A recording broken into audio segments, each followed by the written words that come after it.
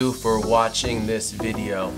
I'm happy you're just playing. What up, y'all? Welcome back. Today we're talking about my top 5 tips for being more confident on camera and in person. Let's get into it. If you're like me, it doesn't come natural. It comes actually quite awkward to talk to a camera. Whether you're starting a YouTube channel or any other type video content, it's kind of awkward just sitting here talking to a camera by yourself.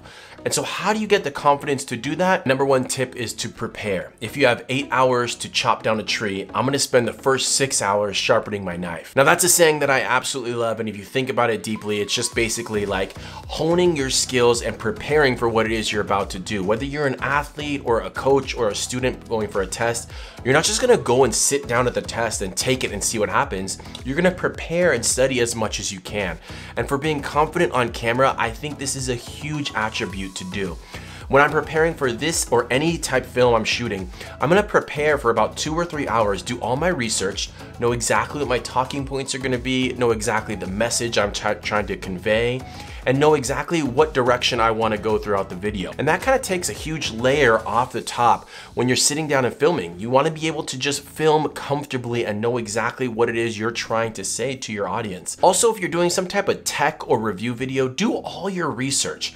Be really knowledgeable about the product, have a lot of experience with it, really be an expert on what it is you're saying. Don't just go in blindly and try to ad-lib to say what it is that you think the audience wants to hear or what it is other people are saying on YouTube. This also rings true for, an interview or meeting someone or meeting a girlfriend's parents or something like that. To be confident, really prepare before you get there. Do your research, find out what that person is interested in. You can stalk anyone on the internet right now, and you can hop on LinkedIn and find a lot of information on those that you're trying to interview with. So preparedness is my number one tip. Be prepared, know exactly what you're gonna say and do before you start. Tip number 2 is to look good and feel good. A lot of awkwardness comes from the thought of thinking about what it is you look like or sound like. When I think about what I look like on camera or I see myself back, I absolutely hate it. I hate my voice. I hate so many things about myself. So number 2 tip is to look as good as you can, feel as good as you can before you sit down and start to film.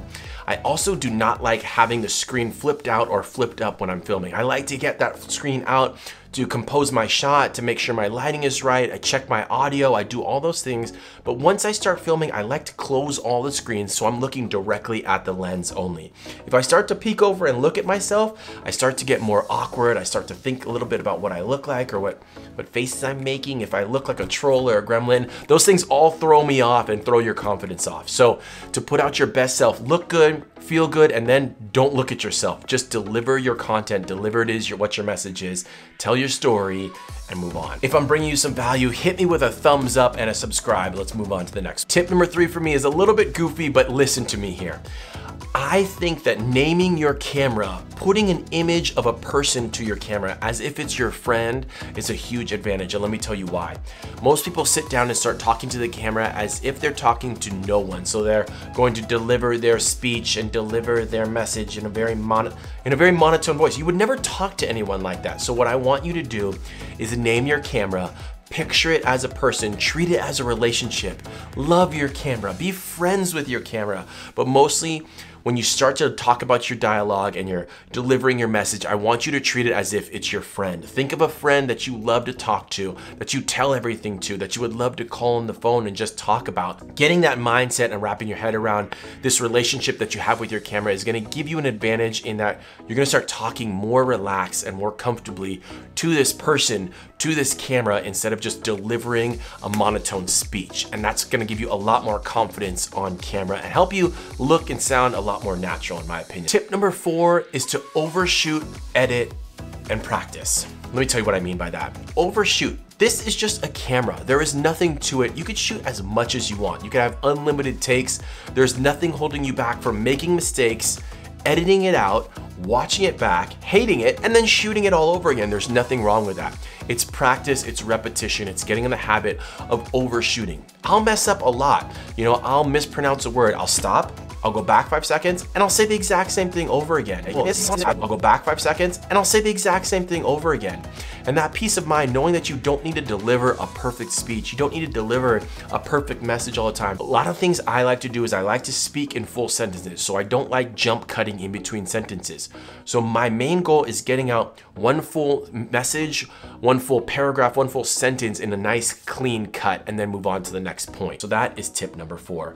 Practice, rehearse, reshoot. Edit out the mistakes. Let's move. Tip number 5 is to educate yourself. I trust you're willing to do this because you're already watching this video. But like with any skill, like a sport, if I started playing basketball tomorrow, I would suck. I would not be good. And the same exact thing would ring true for anyone on camera.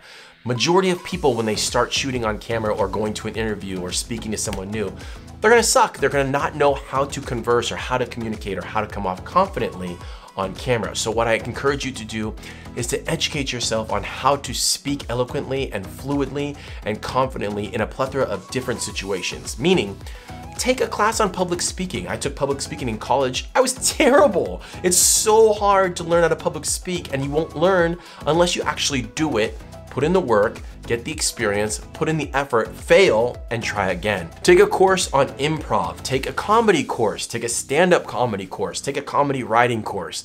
These are all things that are gonna give you confidence and be able to help you communicate better. Take a communication course online. There's so many different courses online that you can learn that can help you deliver yourself in a more confident way. Those skills are gonna help you be more confident. The better you are at communicating with so many different types of people and so many different types of situations, the more confident you're gonna be delivering that message on camera.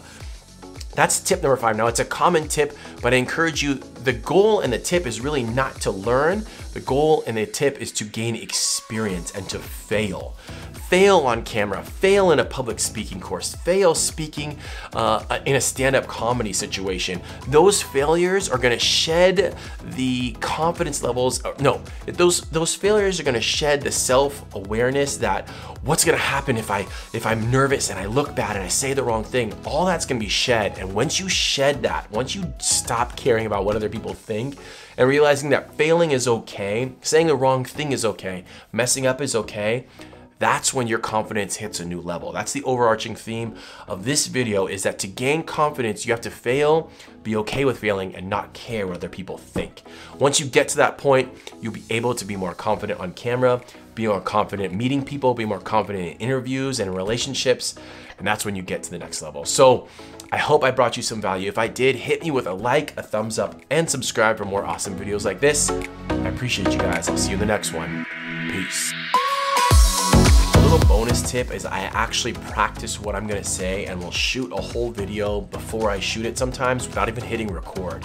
I'll just sit down and start delivering my points, delivering my message, go through my video, and then I'll feel confident and be like, that sounded dumb, I should change this, I should change that. I don't really sit down and type up a script, but some people do. But I like to run through it and rehearse it once or twice before I sit down and turn on the camera. And that helps me a lot, so that may be something you should try.